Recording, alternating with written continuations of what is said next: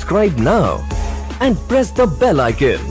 Never miss an update. വ്യാജരേഖ വിവാദം ആരോപിക്കപ്പെട്ട bank account കർദിനാളിന് ഇല്ലെന്ന് പോലീസ് വിശദീകരണം. മാർ മനത്തോടത്തും ഫാദർ പോൾ തേലക്കാട്ടും നൽകിയ ഹർജിയിൽ ആരോപിക്കപ്പെടും പ്രകാരം ICICI ബാങ്കിൽ കർദിനാളിന് അക്കൗണ്ടില്ലെന്ന് പോലീസ് ഹൈക്കോടതിയെ അറിയിച്ചു. ബാങ്ക് ഇടപാടുകളുടെ നിജസ്ഥിതി പരിശോധിച്ചപ്പോഴാണ് ഇത് വ്യക്തമായതെന്നും പോലീസ് കൂട്ടിച്ചേർത്തു. ഇടപ്പള്ളിയിലെ ഷോപ്പിംഗ് മാളിൽ ബിഷപ്പുമാരുടെ യോഗം നടന്നു എന്നുള്ളതും വ്യാജമാണ്.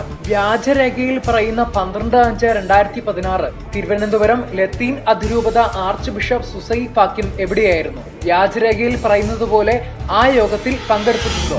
എങ്കിൽ അന്നേ ദിവസം സുസൈ പാക്യം പിതാവ് തിരുവനന്തപുരം ലത്തീൻ അതിരൂപതയുടെ കീഴിലുള്ള വെട്ടുകാട്ട് ഇടവകയിൽ നടന്ന ക്രിസ്തോസ് യുവജന ധ്യാനത്തിൽ പങ്കെടുക്കുകയായിരുന്നു. ആ ധ്യാനത്തിന് സമാപന സന്ദേശം നൽകിയതും സുസൈ പാക്യം പിതാവാണ്. പിന്നെ എങ്ങനെയാണ് പിതാവ് വ്യാജരേഖയിൽ പറയുന്നത് പോലെ ആ യോഗത്തിൽ ആലഞ്ചേരി പിതാവിനൊപ്പം പങ്കെടുത്ത 8 ലാറ്റിൻ പിതാക്കന്മാരിൽ ഒരാളാവുക?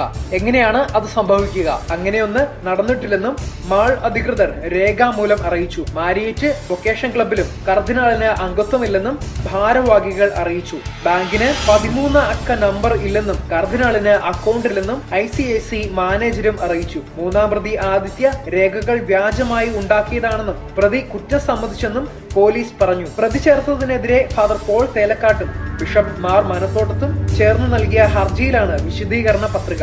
പത്രികയിലെ പ്രധാന ഭാഗങ്ങൾ ഫാദർ ജോബി മപ്രകാദിന്റെ പരാതിയിലാണ് കേസെടുത്തത്. എന്നാൽ വ്യാജരേഖ ചമച്ചതിന് ഹർജിക്കാർ ഉത്തരവാദികളല്ലെന്നും അവർക്ക് പങ്കില്ലെന്നും യഥാർത്ഥ പ്രതികളെ കണ്ടെത്തണമെന്നും അദ്ദേഹം മൊഴി നൽകി. അതേസമയം പരാതിയില്ലെന്നോ അന്വേഷണം വേണ്ടെന്നോ പറഞ്ഞിട്ടില്ല. പരാതിക്ക് അനുസൃതമായി മൊഴി നൽകിയ കർദിനാൾ ICICI ബാങ്കിൽ തനിക്ക് അക്കൗണ്ടില്ലെന്നും സീറോ മലബാർ സഭയുടെയും തന്റെയും സൽപ്പേര് കളങ്കപ്പെടുത്തിയവർക്കെതിരെ നിയമ നടപടിക്ക് സിനഡ് തീരുമാനിച്ചതാണെന്നും അദ്ദേഹം പറഞ്ഞു. ആദിത്യ രേഖകൾ ഇമെയിൽ വഴി നൽകിയതാണെന്നും ആദിത്യയെ പരിചയപ്പെടുത്തിയത് father Tony കല്ലൂക്കാരനാണെന്നും father Paul Thelakkat പറഞ്ഞു. ഫാദർ പോൾ തേലക്കാട്ട് നൽകിയ രേഖകൾ കർദിനാളിന് നൽകിയതല്ലാതെ മറ്റൊന്നും തനിക്ക് അറിയില്ലെന്ന് മാർ മനത്തോട്ടത്ത് മൊഴി നൽകി. രേഖ ചമയ്ക്കാൻ ഉപയോഗിച്ച കമ്പ്യൂട്ടറും ഹാർഡ് ഡിസ്കും കോടതിയിൽ ഹാജരാക്കിയിട്ടുണ്ട്. ഫാദർ ആന്റണിയുടെ ലാപ്ടോപ്പ് ഇതുവരെ കണ്ടെത്താൻ സാധിച്ചിട്ടില്ല. അദ്ദേഹം മുൻകൂർ ജാമ്യാപേക്ഷ നൽകിയിട്ടുണ്ട്. 2019 മെയ് 20-ന് ബിഷപ്പ് മാർ മനത്തോട്ടത്ത് പത്രസമ്മേളനം വിളിച്ച് ആദിത്യ നിരപരാധിയാണെന്നും രേഖകൾ യഥാർത്ഥമാണെന്നും പറഞ്ഞു. ഹർജിക്കാർ നിലവിൽ പ്രതികളാണ്. ഫലപ്രദമായ അന്വേഷണത്തിന് ചോദ്യം ചെയ്യണം. മറ്റു പ്രതികളുടെ പങ്കാളിത്തം അന്വേഷിക്കേണ്ടതുണ്ടെന്നും പോലീസിന്റെ പത്രികയിൽ പറയുന്നു. News desk Christian times.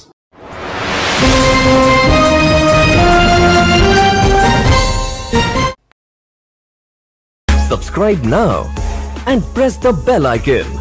Never miss an update.